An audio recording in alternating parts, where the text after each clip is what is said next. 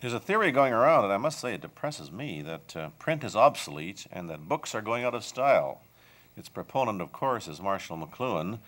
I don't know, maybe he's right. We have an example right here in the case history of one product of the post-television era who was our most successful Canadian film producer. It's the Pierre Burton Show, the program that comes to you from the major capitals of the world. This edition comes to you from Toronto, and Pierre's guest is Don Shebib, whose award-winning film, Goin Down the Road, was on the 10 best list of several leading U.S. critics, and whose newest film, Rip Off, has just been released. And here's Pierre.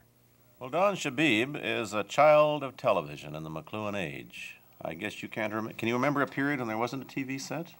Yeah, actually, I sort of came in at the, I was really 14 before we got our first television, and then it really sort of dominated my life to quite an extent after that. Well, you have said publicly that you're totally educated by television.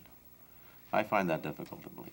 I would, by the media, I think, because when I got out of high school, I must have been just about the dumbest kid in the world, even though I had, a fairly good academic record. And when I was 17 or 18, I started watching CBC, as opposed to just westerns and stuff. And I really got myself educated that way and on radio. It's said that there's no educational television. Of course, all television, in a sense, is educational. Anything that shows you any corner of the world is an education. Yeah, well, we've actually had educational television all along, and because the CBC is really half and half, Oh, I think every television show there is, bad, good, or indifferent, does something to your mind. It opens it up in some way. My quarrel, I guess, with a lot of it, that it wastes a lot of its time not opening up your mind when it could do that and be entertaining as well.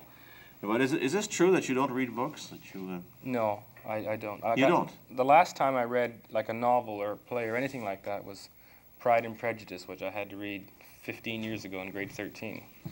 You haven't read a book since Pride and Prejudice? No. That's a terrible one to stop with, if you ask me. Maybe that's why you stopped. It was on the course. It was never my... I'm not one of those who says Jane Austen was a very great writer, but I'm in a minority in that, too.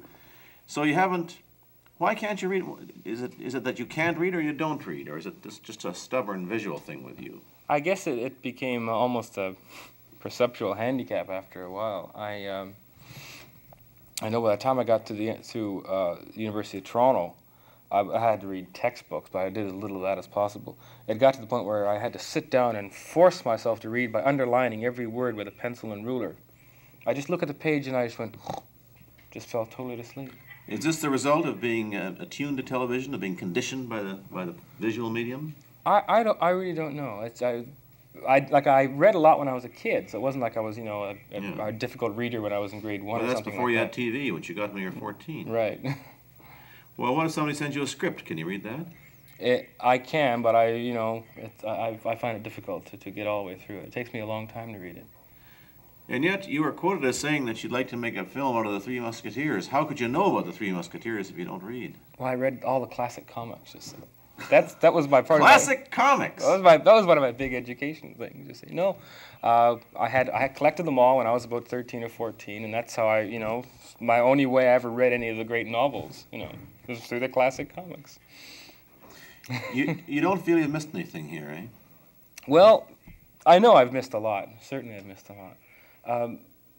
I do read a bit of history. History is one subject that fascinates me more than anything else, I guess.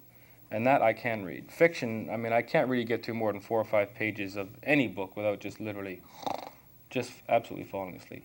I turn to the last page, I read that, and then that's it. I don't want to read anymore. How about picture books? Can you read those, apart from comic books? Yeah, I'm a great, coffee table book person, like History of the Old West or Old Trains or things like that. I'm delighted to hear somebody reads those. I've been involved in putting some out, and some callous publishers believe that coffee table books are merely furniture, that nobody actually reads them at all. But you do. At least you look at the pictures. Well, the ones that interest me, yes, sure.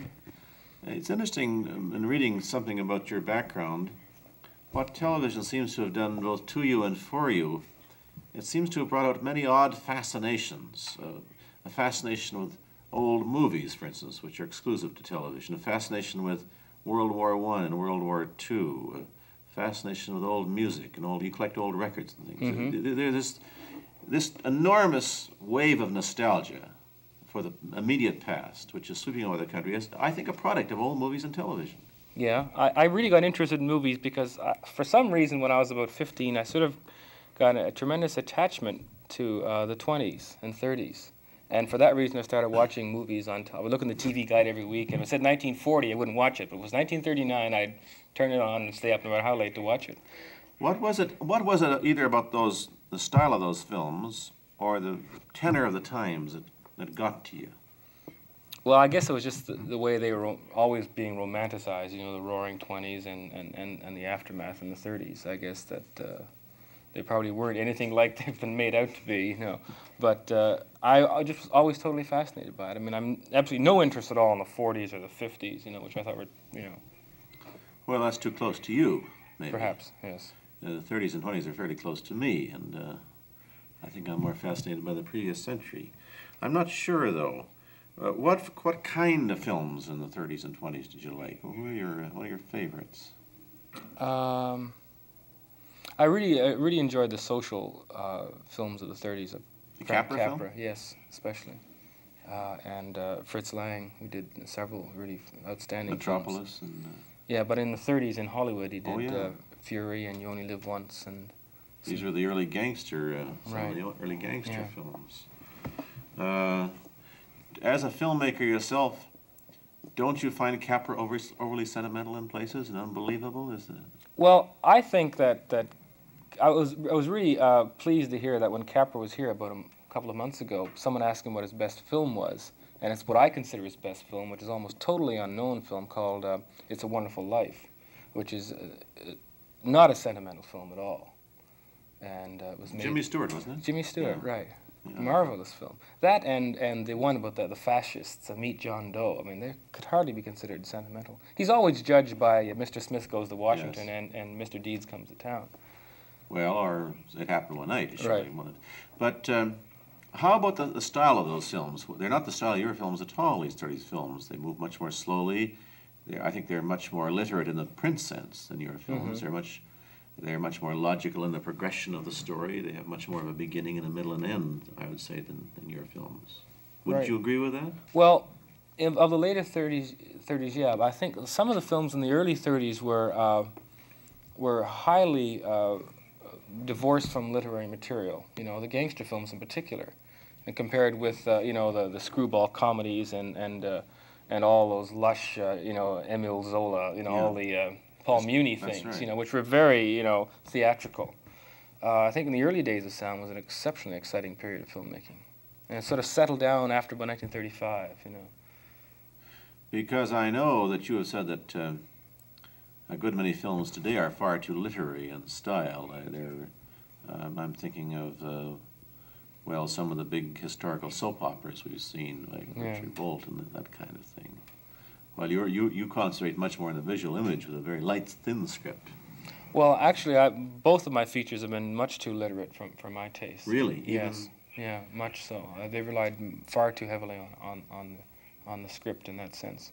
To me, the more you are burdened with a script and a story to tell, the more difficult it becomes to make a real piece of cinema. And the trick is to find some kind of, you know, happy medium between the two. Because basically, free cinema is totally opposite to a film like Man of All Seasons or something like that, which is really a play. No, well, it is a play, Yeah. photographed. Of course, there's room for that, too, on the screen. Right. But it's interesting to hear you first talk about the Capra films, for instance, and then talk about this other kind of film, because it doesn't seem to me there's a meeting place there. Well, I find Capra's films a straight and as literary as they are sometimes. They're very literary. They Yeah. depend on a very sophisticated script. But gags and his lines. appeal to me is just in, I think we are sort of, may perhaps see the world in somewhat similar fashion, you know. It's interesting that you are a man who's obviously interested in periods. You're interested in Yes. period baseball, I know. You're interested in early records, as I said. You're an old movie freak. Both the films that you've made have been totally contemporary. They've dealt with exactly what is happening now. If you use a terrible word and call them now films. Right. Has it occurred to you that you might like to make a period picture? I would, but that takes a lot of money. It's cheap. I see. You'd have to get the Have bankroll to work up behind to you. that one, right? What kind of a period picture would you make? I really would like to make a picture about a baseball star at the turn of the century, which was. Baseball at the turn of the century? Mhm. Why? I find the characters who played the game then, and I'm certain that you could understand this, very fascinating, very similar to the sort of characters that you talked about in City of Gold. You know, it really was the end of the Old West. Most of the ball players there were surprisingly of German or Irish descent. You know, and rough breed and wild, strange. I'm much more fascinated by the 19th century than I am by the 20th. But Oh, are you? yes. Even more fascinated by the 19th. Funny for somebody who's never read a book, how interested you are in history. Mm-hmm. This must again come from television, does it? I was always interested in history from the time I was in grade school, very much. But so. how can you be interested in history and not read it? Well, you can Don't see you read any history books? You can see an enormous amount of history on television. I mean, look at the Michael Redgrave films of the Great War. You know. Oh yeah, you can see quite a bit of it, but I don't know if you can see it all. There's an awful lot of history that you can't do very well visually. You can do a superficial thing visually. Well, I must say my interest in history begins to wane a bit when it goes beyond behind or before the invention of the motion picture camera or the still camera. So When I see things painted and I have to look at a bunch of Roman statues and that's supposed to give me my impression of Rome, I mean, I don't know what that means at all, you know. So you can't really be interested in any history before 1840, which is the Daguerreotype invented the Right. That's camera really about my most 1838, yeah. didn't he? So it's ever since then. When was the motion picture camera invented? About 1895, 96 by Edison. So you don't care about the Greeks, the Romans, the Renaissance, or the cavemen? No, I wouldn't say that, but I really don't find it as fascinating because I can't reach out and touch it as well as you can with the other stuff. He told the New Yorker magazine's reporter that he was McLuhan's child, and I think there's something in that. I'll be back in a moment to talk further with Don Shebib, the Canadian film producer, but first watch these commercials. I guess that Goin Down the Road, certainly from a critical point of view, is the most successful Canadian non-fiction film ever made. It exploded in the United States. People like Judith Crist and many other reputable and respected critics put it on their best 10 list in the year in which it was produced. The man who made it, you will be interested to hear if you were parents, broke all the rules, never did any homework at school, was going to be a chemist, was a University of Toronto dropout, went to theological school, that turned him against religion.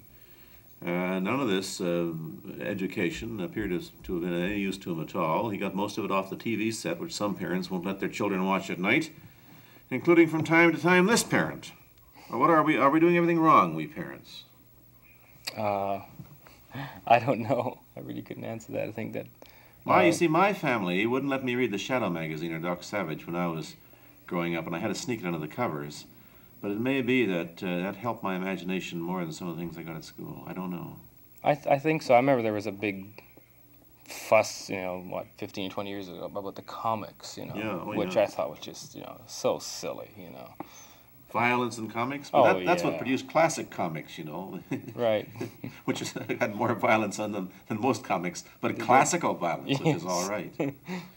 But you never did homework at school. You said you were a lousy student when you got out of high school. I got good marks, but high school didn't really tax me, And then when I got to university, I went to engineering, chemical engineering, and I really got nailed to the wall there because I had no work habits at all. And so I dropped out, and then I went back into arts, and then I started to buckle down a bit better. How come St. Michael's, and why did you go there? And why did it turn you off religion? I was born and raised a Roman Catholic, and it was really in my first year at St. Michael's that I just had it, that was when I really started through a lot of changes, Really when I started, probably when the media, had that much of an influence on me. I remember there was a long series on Darwin on the CBC that year, which I watched every night religiously, every Sunday night, and that was one of the things in a geography course. Just being educated, really, which is the prime enemy of religion, in my belief, is education. Fascinating. It's CBC will be delighted to hear that their course on Darwin, which I remember very well, helped to turn you into a filmmaker, because now the CBC is showing the films of the man who watched Darwin on the CBC 10 or 15 years ago. Going Down the Road has been on the CBC. However, what was the link that led you? What got you into the films at all? You're obviously not going to be a filmmaker. You're taking chemistry of all things, or chemical engineering at that, which is about as far from a film, except a processing part, that you can get. Right. Well, I had this fascination with the the period of the 20s and 30s, and then one day I found out that you could see even older films if you joined a film society. So I did that, and I started joining film societies. And just through the years I went to college, I really got interested in it. And the older the film, the better, as far as you're concerned, huh? At that point, yeah, which was certainly not true to think back on it now, but I really did feel that at the time. You see all those classics they used to run in the films, The Love of Jeannie Nay, remember that? And M and Metropolis and The Last Laugh and all the Russian films. I have a sort of a built-in collector's mind, and I sort of collect anything, and I would just sort of, you couldn't collect the films physically, but you could collect them in your head. Well, I saw that and I saw this, so I started really going to those things religiously. Going back into the silent era, what impressed you? What films impressed you then? I think more than any other film, Sunrise. Was that Janet Gaynor and Charles Gaynor. Farrell? No, that was Charles Farrell. That was in Seventh Heaven. That's Seventh Heaven. George O'Brien. It was made George by O'Brien. But half that film is good, if I remember. The other half was corned up by Hollywood. It's corny, but it's real. I mean, Puccini is corn, but it's first class corn. Yeah. I mean, really, it was a beautiful film. There's a scene in which he tries to drown her, isn't there? In the lake, and the mist come up. Yeah. Yeah, I remember that. I just saw the film recently, about a year ago. And I thought it was just as great as I saw it when I was. He went on to become a cowboy star in a. Yeah, right. Strange what happens to movies. What films do you like now, and what don't you like as a filmmaker? What influences are there on you, and what kind of film do you try to stay away from? Well, you mean as a filmmaker, or no, as a filmmaker who likes to go to the movies still. That's what I mean. Well, I generally go to films based upon who directed them, and if I've been burnt by a particular director, at least I thought films haven't interested me, I won't go see them anymore, no matter how much people say how they're great. Because even when they say that, I go back and see it, and it's still terrible. I really loved Romeo and Juliet. I thought it was a marvelous film that Zeffirelli made, and I like Arthur Penn's work. I think he's really a very Bonnie and Clyde. And yes. The other ones. What about John Ford? I really love John Ford's films, but again, like with Capra, some of the ones that aren't really as highly praised as the other ones, like Wagon Master and My Darling Clementine, I think are his best works. Dialogue to you, I think, is secondary to make a film, isn't it? Well, there's dialogue and there's dialogue. There is dialogue that can be a little bit more, for want of a cliche word, cinematic than just straight. Plot is probably more so. Plot is really secondary. Right, yeah. And yet, in the great days of the films that you like, the phrase that was used was Sam Golden's, who said, "It's all very pretty, but where is the story?" Sam Golden said, "Where is the story?" My criticism of a lot of films I've seen recently is that the films are beautiful, their technical effects are stunning, the scenery is pretty, but I keep waiting for this plot to begin. I keep waiting for something to happen. I actually keep waiting for John Wayne to walk in with both guns blazing in a couple of bad cowboy movies I've seen recently. Well, but things can happen without it being in a plot. I mean, there can be dramatic tension not of a necessarily of a plot nature, like, somebody's going to do this next week and it's going to set off a chain of events sort of thing. Although, like, one of the films I saw recently that I really enjoyed a lot, and I only went to see it because it had come back, was the Wilder film on Sherlock Holmes. Which was Private Life of Sherlock Holmes. Yeah, marvelous, charming it. film. I mean, his technique was just dreadful. It wasn't even a close-up in the whole film. It was just straight camera work.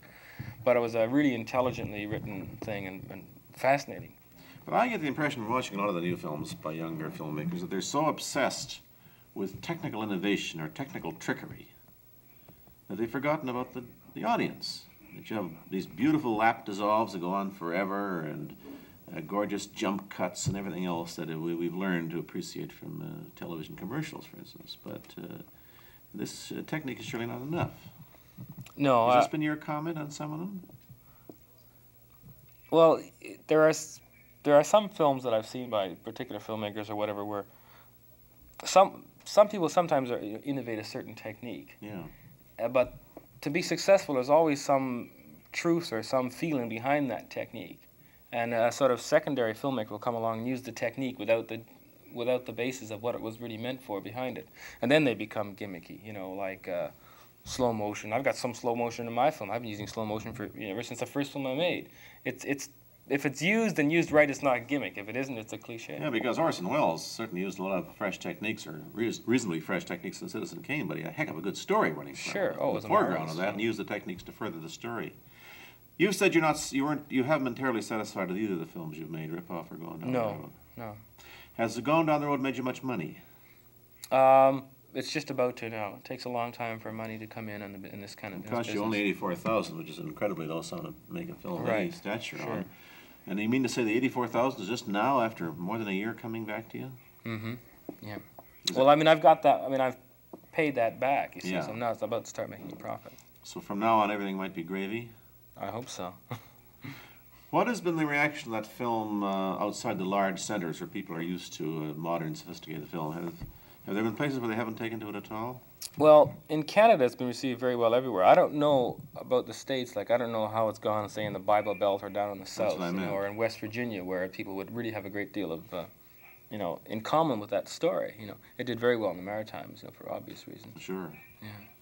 It seemed to me, looking at that film, that it was a very Canadian film, not just that the backgrounds and the environment was totally recognizable, and not just that some of the Canadian institutions, such as the beer parlor, were totally recognizable, which certainly made it a Canadian film, but that to some extent the style was Canadian. It derived from the documentary style which we've always done best. Is there something in that? Yeah, I think so. I mean, all my film training really came in the States at UCLA. It's interesting because, to me, looking at this film, it had the Canadian stamp on it. Mm-hmm. I don't mean a film board stamp, but Right. something akin to that, something that several other films made in this country have had. I would hope that if I was ever to be a successful filmmaker, that if I went to Los Angeles and made a film there, it would have the American stamp on it. Or if I went to Britain, it would have a British feel to it. I think that's important. I mean, I really draw from things around me.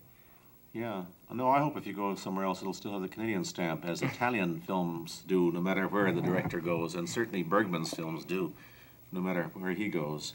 Or maybe we'll just say it has the Don Shebib stamp on it. I'll be back in a moment. It's time for commercial.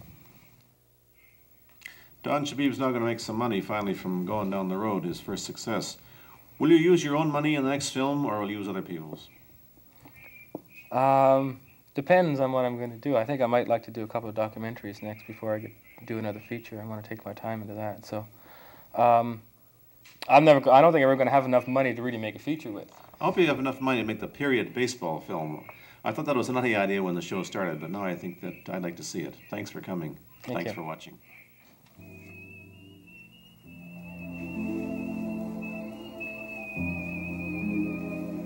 You've been watching Don Shebib on The Pierre Burton Show, a half-hour program of conversation, opinion, and debate. This is Bernard Cowan speaking.